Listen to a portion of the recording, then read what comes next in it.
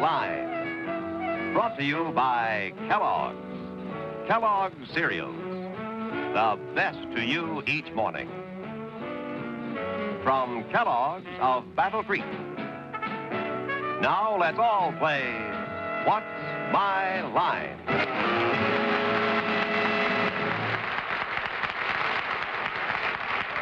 And now, live from New York, let's meet our What's My Line panel. First, the popular columnist whose voice of Broadway appears in papers coast to coast, Miss Dorothy Kilgallen.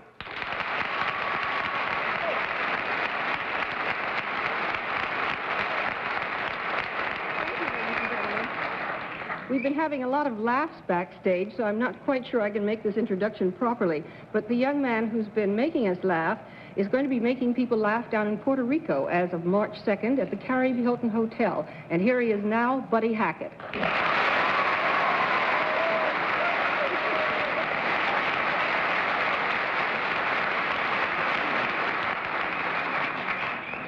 And now a lady who is currently appearing in Billy Wilder's hilarious comedy where she is the female star. The name of the picture, 1, 2, 3. The name of the lady, the glorious Arlene Francis.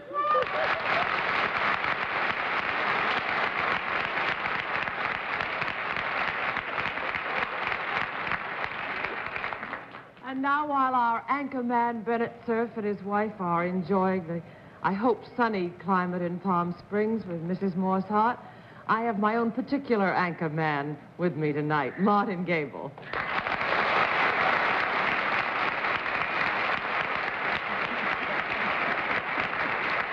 Now, a brilliant newsman, a master of the polysyllable, and our leader, John Daly.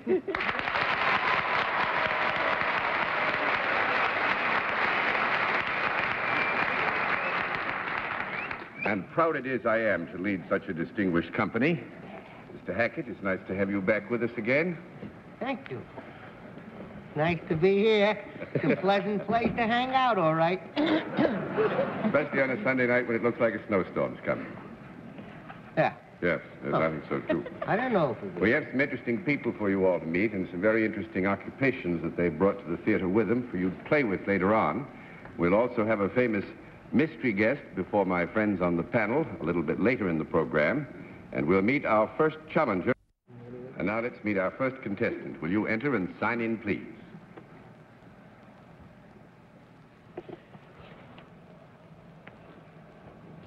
Mr.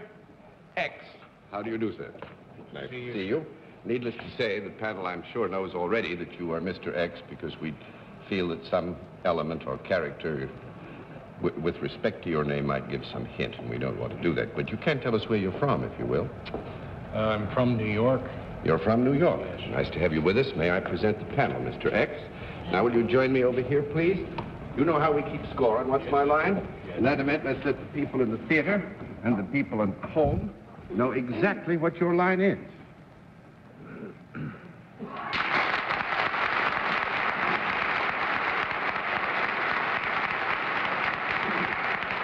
All right, panel. We can tell you that Mr. X is salaried and deals in a service, and we'll begin the general questioning with Dorothy Kilgallen.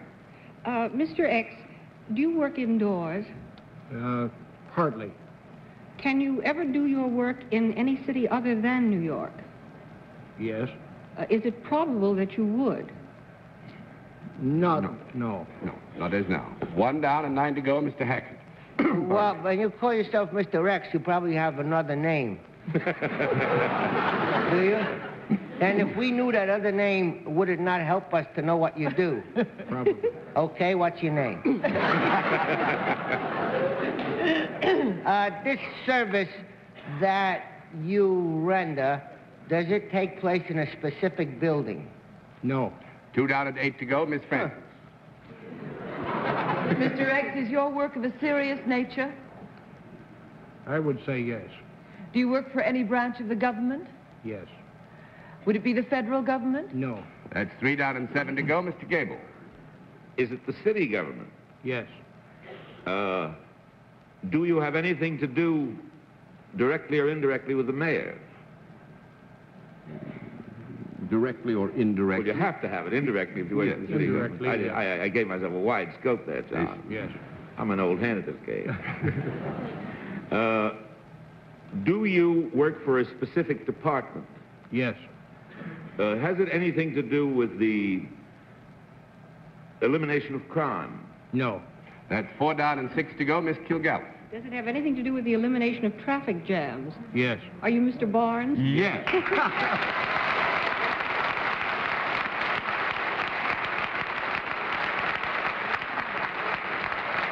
Congratulations, Dorothy, but I must say, Martin, I was afraid the minute you got it isolated to New York City that somebody would think of our new traffic commissioner, Mr. John, the terrible thing is, excuse me, I was on a program the other night, and Mr. Barnes was being interviewed before me, but his back was to the control room where I was all evening, and so I eliminated Mr. Barnes. You see, Well, that was one of the things that we were taking a chance on tonight, and it was good fun to watch you and recognize that you hadn't any idea. Not a clue. May I ask What Mr. Barnes a question? did. Yes, Mr. Hackett. I understand that you've cleared up most of the traffic in Baltimore, Maryland. But there was a rumor to the effect that in one day, 385,000 cars disappeared in Chesapeake Bay. Is that... We made all the streets one-way outbound on Right off the... Right into the bay. That, of course, would be a way to solve it. But seriously, Mr. Barnes, I suppose your work is as critical to the future of our great cities as any work that's being done today. What do you consider the major traffic problem, not only of New York City, but of all of our major cities, or any good-sized city? Well, I think the major problem and the basis for most all other problems is probably parking. If you could get all the parking off the streets, you could do a tremendous job of just moving people and vehicles and so on. But with our streets so largely occupied as parking lots, it's sometimes difficult, and particularly I've discovered in New York, to move any cars. Well, do you think it's possible in New York, as it's now constituted, to find enough parking room to get the cars off? Well, not on the street, certainly. I think that a great deal can be done that way. I sometimes wonder why people in New York own automobiles if they don't need them in their business, but certainly a great deal of off-street parking not only can be created, but will have to be created, because otherwise we just can't use these streets to move traffic. Well, as a resident of New York City, needless to say, I wish you all kinds of success in your new assignment. You were appointed recently, if I remember, Jan... 15th of January. 15th of Yes. January. Because I think you carry one load, which I'm sure I don't have to identify. You have, what, about 8.5 million experts helping you out every day in your problem? In New York, and since about 20 million people come to New York annually, they too help. So you've got 20 million Yes. experts to help you. I'm sorry for you, Mr. Barnes, but Thank thanks you. very much for being our guest. Much success in your new Thank you very assignment. much. sir.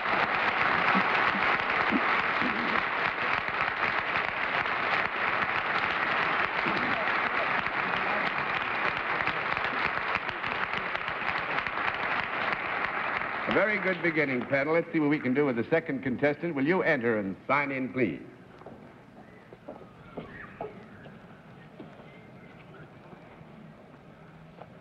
Bertha Zimmer, right?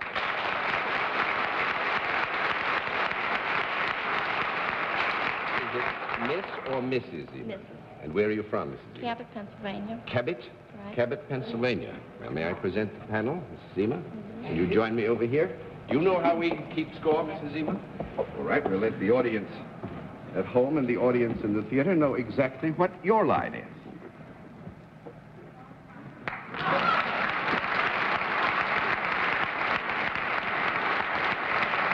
All right, panel, we can tell you that Mrs. Zimmer is salaried and deals in a product, and let's begin the general questioning with Martin Gay. Mrs. Zimmer, could I use your product? Yes. Would it be more suitable for me than for my wife? No. 1 down and 9 to go, Miss Kilgallen. Well, would it be suitable for his wife? Yes. Would it be worn? No. 2 down and 8 to go, Mr. Hackett. Is this a product that would have changed the appearance of the user? No. 3 down and 7 to go, Miss Francis. Is it a product that would be found in the home? Yes. Would it be found in one room more than another in the house? Yes. Is it a product that is consumed? Yes. Is it consumed by the individual? Yes. Is it something either edible or liquid? Yes. Is it solid? Yes. Would one buy it in a grocery store? Yes. Is it packaged when you buy it? Yes. Does it come in a, Can I have just a small Yes. conference? John has seen some loose, obviously. Arlene, the only thing that I would want to say is while they are packaged, usually I would think, I'm not an expert on this, it still would be possible to buy them By the in pound. bulk, yeah, by the pound. Mhm. Is this a product that grows? Yes. Is it in the fruit or vegetable kingdom? Yes. Is it dried when you buy it? As opposed to wet?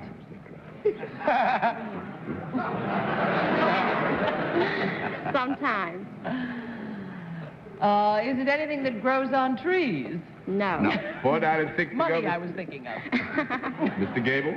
You can see what a problem I'd have to try to lie to my wife. Yes. Inquisition. Does it grow on the ground? Yes. Is it, when it's packaged, does it come in groups of, say, hundreds, like nuts? Or scores? Martin, it would be hard to say. I would say when it's packaged, I think you could buy it in substantial bulk, or you could buy what would be, say, a reasonable amount for the use of an average household. Let's put it that way. Is it a kind of nut? No. No, they're all on the panel tonight. you That's are. 5 down and 5 to go, Miss Kilgallen.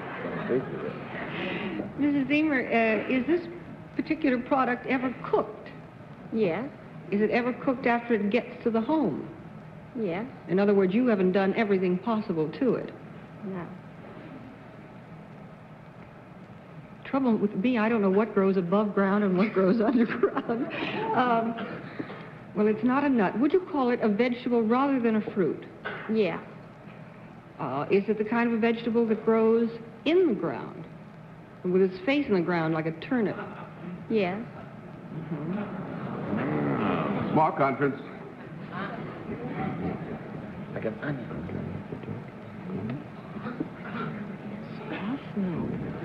No, because it's dry.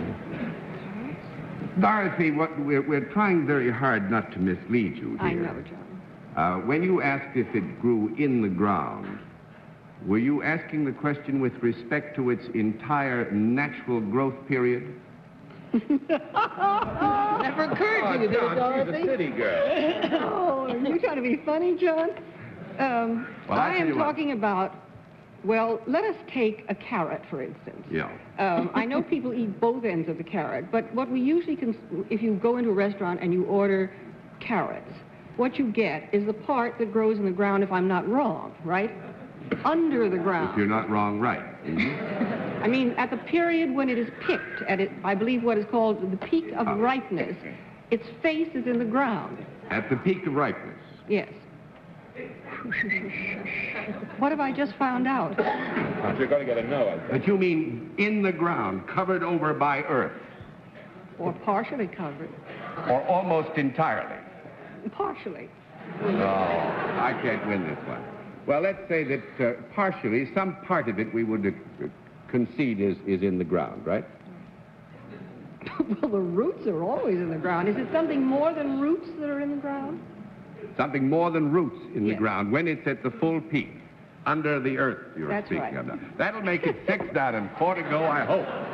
Mr. Hackett, I'm going to give you 1 more minute. Is this grown indoors? No. I didn't get many questions. Well, now, wait a minute. We got to... Your question is it grown indoors? Yes. I think we would have here to say certainly in a manner of speaking. Certainly in a manner of speaking. What matter? Is this more a light-colored vegetable than a dark? Yeah. Is it closer to white than to yellow? Yeah. Is it mushrooms?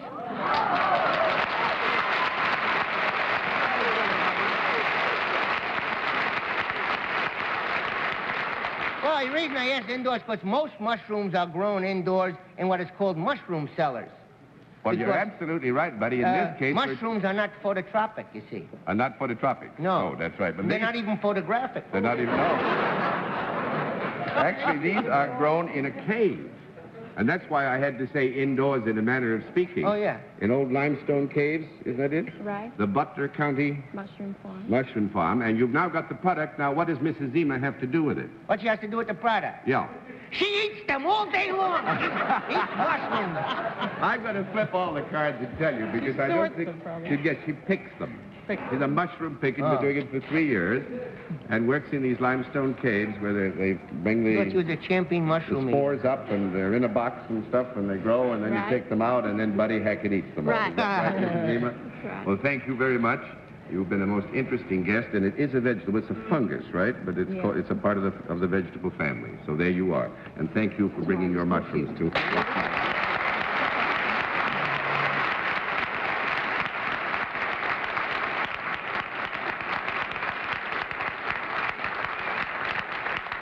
We'll meet tonight's mystery guest in just a moment, but first, here is a word from our sponsor. With your permission, I would like to take perhaps no more than 10 seconds to say something very important that I think all adds up to one sentence. Have a heart. You yourself, please join the 1962 Heart Fund, the campaign that is now underway to help conquer heart disease. Remember that the more will live, the more you give. So you have a heart, too, while the campaign is on, and help out. And now we come to the special feature of our program, the appearance of our mystery challenger, for which my friends on the panel, as you know, are blindfolded. The blindfolds all in place, panel? Yes, sir. Good. Will you enter mystery challenger and sign in, please?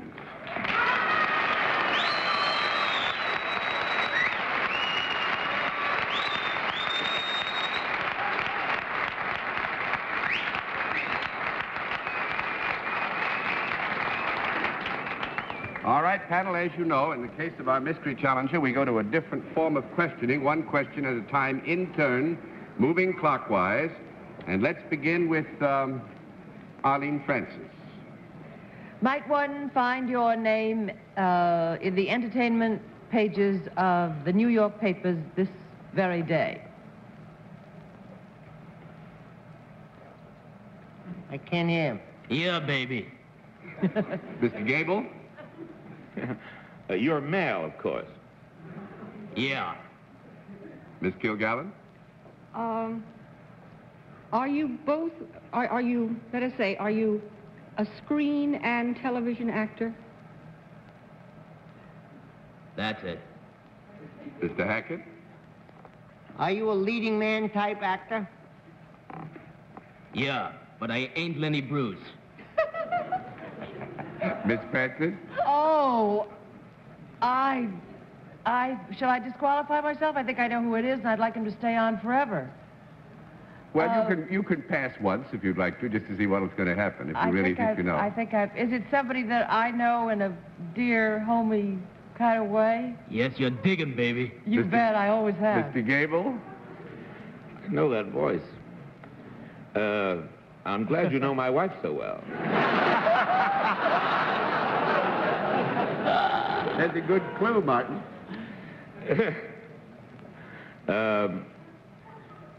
Do I know you, too, in a dear, homey kind of way? You betcha. Miss Kilgallen? Oh, golly, I don't think I know him in a dear, homey kind of way, but if it's who I think I'd like to. Are you in the children's hour? Nah. Mr. Hackett?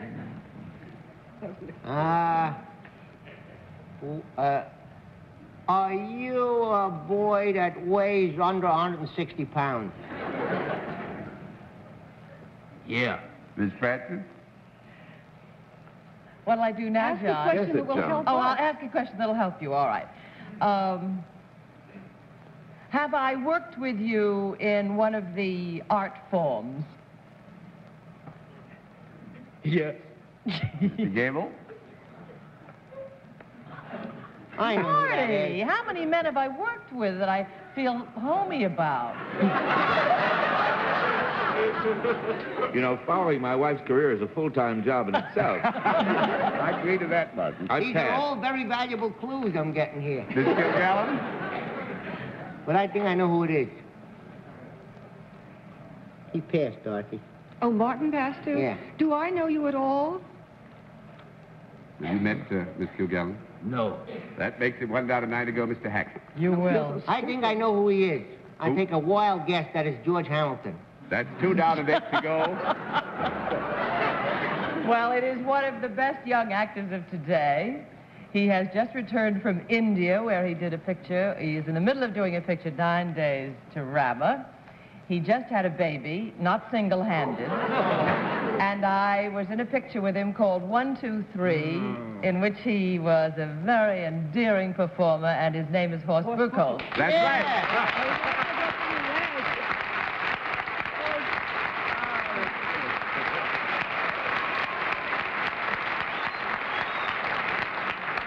Actually, Arlene covered all the important ground. He is one of I wanted you to be Arlene's, last you know. to find out the last bit. Your voice as soon as you spoke. I'm Oh, sorry, even that? Gave Horst. it away. We were together too long. Pardon me, Martin. But Billy Wilder was there, too. This is all of particular interest to all of us because if you will remember last summer, Arlene was to be away for a long period because she was going to Germany, where in part she was going to work on the picture 1, 2, 3, with which she stars with Mr. Buchholz. And now you're going to London, aren't you, to complete... Yes, I'm on my way to London to complete 9 Hours to Rama. That's one of Bennett Cerf's books. I think it's wonderful to have somebody here doing one of Bennett's books when he's not here. That suits me fine. Marvelous book. Yeah, it's the We got grand book. advanced It's the story about Gandhi's assassination. Gandhi's Yes, assassination. yes. Well, Mr. Buchholz, may I thank you for being our guest. Thank you very much. Nice to have you with us and to meet Arlene's friend. It's good to see you.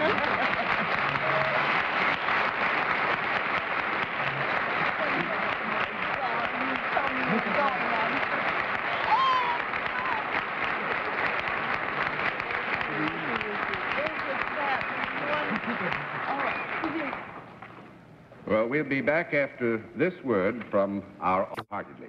Mr. Hackett, it's been nice to have you back with us Thanks again. very much. And hope we see you again soon. He's going down, have a tough time, and you're going to San Juan, Puerto Rico. The Carib. Suffer in the Carib Hilton and all that snow and everything. We'll have a real good time, and Miss Dorothy Kilgallen, good night. Good night, John. I just want to give you a rough idea of this one. He guessed George Hamilton because he thought he was under 160 pounds. And I said, well, what about, it could have been Tony Perkins. He's under 160 pounds. And he said, oh, yes, he ran away from home and joined a dart game. A dart game. Join a what? He joined a dart game. A dart game? You throw him, or does he throw Because he's such a them? little boy. Because he's so thin. All right. I thought it was terribly funny. I thought it was hilarious, else I never would have said it. You want to do anything of your own now? All right, fine. Good night, Dorothy. Good night, John. Good night, buddy. Coming Good in. night. Thank you. Good night, buddy, Arlene. dear. Good night, Bennett. I hope you're having a very, very happy holiday, and I expect you'll be coming back soon, won't he? Yup, Bennett will be back next time we're on the air. Good. We'll see you next Sunday then, Bennett. Good night for now, Martin. For a moment, darling, yes. I'd like to say to our audience, John, that I got a lot of letters this week commiserating with me because Arlene was so stern with me for noticing the figure of the girl who rode the bicycle last week. So I'd like to explain that it's all in fun and not to take it so seriously. All That's right, what he fine. says. Good night, Martin. And good night, Bennett, wherever you are. And thank you, ladies and gentlemen, for being with us on What's My Line? What's My Line is a CBS television network production in association with Mark Goodson and Bill Todman. This is Johnny Olson speaking.